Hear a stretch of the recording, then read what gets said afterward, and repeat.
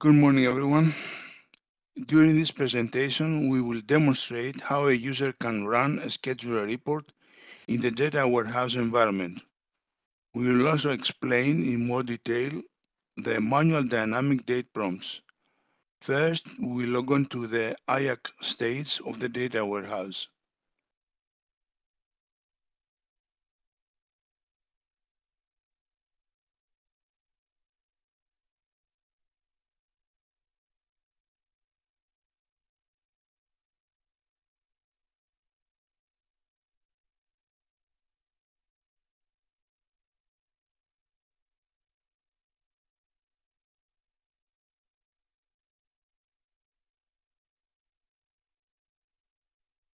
From the top left corner, I will choose Content,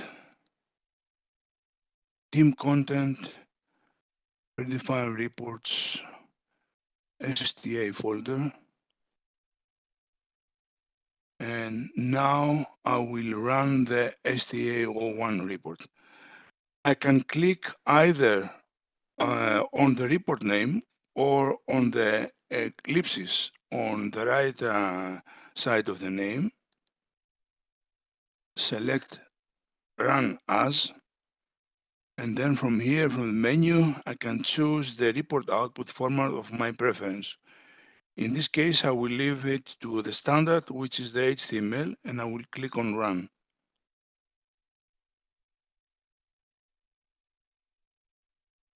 In the prompt page that comes up, my selections will be January 1st up to today. And for the beak, I'm going to pick up this thing.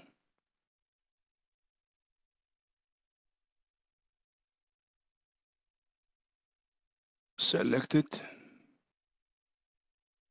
And I will click on reprompt so that the account numbers of the specific beak become available. And then I'm going to choose this account number. And I'm going to click on finish.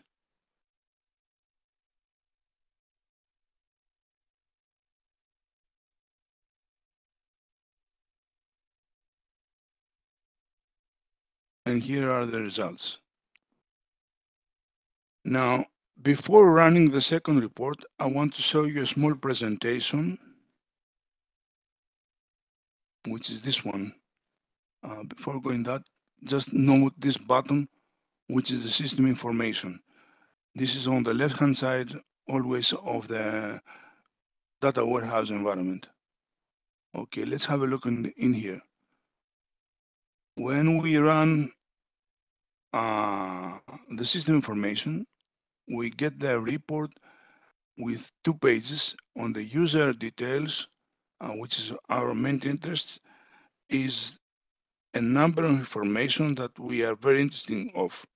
For example, which roles are assigned to the user that I'm using. This is the user that I used, and these are the roles. Here we see that in our case, we are advanced users, which means that we can create or modify reports, and most importantly, schedule them. However, for the moment, we are interested for the last business day, which is this one. And this because we will use it in the dynamic prompts. The last business day is updated at the end of the ETL load and is based on the loaded transactional data. What is and why we use the manual dynamic data prompts? It is a way to facilitate the scheduling of a report in a way that the user is not obliged to change the time range of a schedule on a regular basis, but have it dynamically assigned by the system. Here you can see a comparison between the manual and dynamic prompt and which field corresponds to which in every case. So the starting date, the date from, is the equivalent to the reference date, and then the ending date, the day to, is equivalent to the last business date in this case. Here we see the content of these options. When we are talking about the reference date, in here we are having the ability to choose between the last or the prior of last business date. And that's why I was showing you before the last business date in the relevant system information page. And the time range is all these things. The reference date is exactly the same, then -1, -2, so that you can choose any date within the period. And then we have the to date, which means from the beginning up to the current date, beginning of the year, quarter, month, and week. Okay, now I'm going to return back to the Cognos environment. I'm going to close this thing. And the report that I'm going to use is the IDCO5. Now, as we all know, an advanced user can modify or schedule a predefined report, but only if he creates a copy of this report. And that's what I'm going to do. I'm going to go to the IDC, select the IDCO5, create a copy of that, in my content, copy that, then I can go to my content, and here it is. That's the report. What I'm going to do here, I'm going to run it multiple times so that you see the different options that we have here. So at the beginning, I'm going to run it as it is, as manual option for a specific party, and then I will start from the 1st of January, and I'm going to use this big.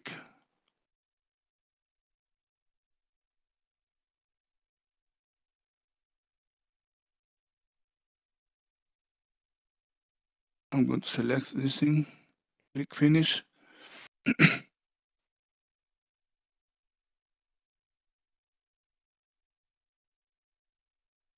And here is the result.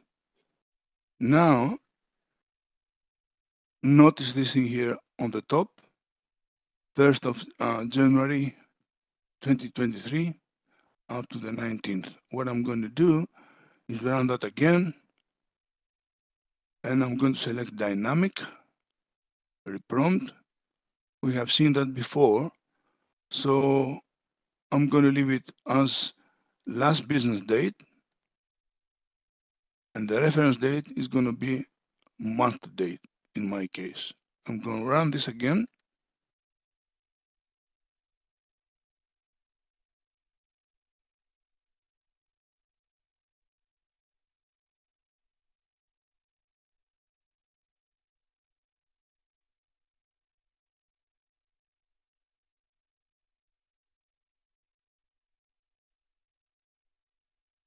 And here it is. Notice again that the last business date is the 18th currently in our system. And since that moment that we have chosen month to date, that means from the 1st of January of 2023. So that's the time range that we are using to calculate this report. What I'm going to do next is I'm going to build a schedule on that. I'm going to select properties, and I'm going to create a schedule. So here I can choose the type of the schedule, which is the frequency that I want to run it, and here are the options. But in my case, I'm going to use the by trigger. And in here, I'm going to use the trigger name that I want to utilize for this specific report. What does by trigger means? Means that at the end of the ETL loading, it's going to be triggered the specific name so that all reports which are scheduled with this trigger name will be executed. Then in here, I can go and select the options that I want. Let's say, for example, that I want a PDF and an Excel, not an HTML. And then here, I can choose to save the report as an external file, which means that the report will be saved in a predefined system folder. And then from there, as soon as the report is prepared, a daemon which runs continuously will find the content in the folder, identify the user who has asked for this report, and then send it to a predefined folder that the user can pick it up.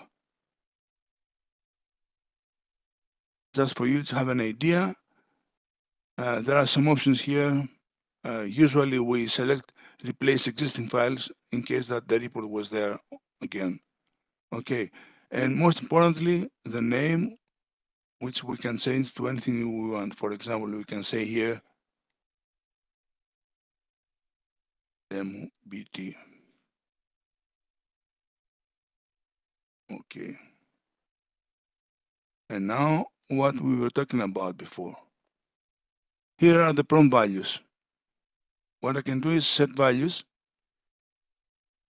And here's the report as we have seen it before. If I leave it as it is, which is the manual, means that every time that I want to change the time range, I have to go into this report and change the range. Otherwise, it will keep on running the same thing always. But if I do this, if I say dynamic, and you have seen that before, last business date, and here the month to date, that means that no matter what, when the report will run, we'll go and identify what's the last business date, and based on that last business date, the report will run from the beginning of the month of this specific date.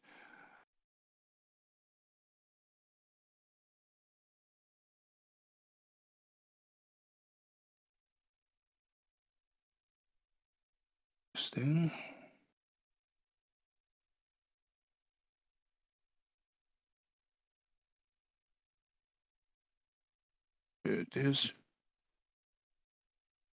And I can save the report.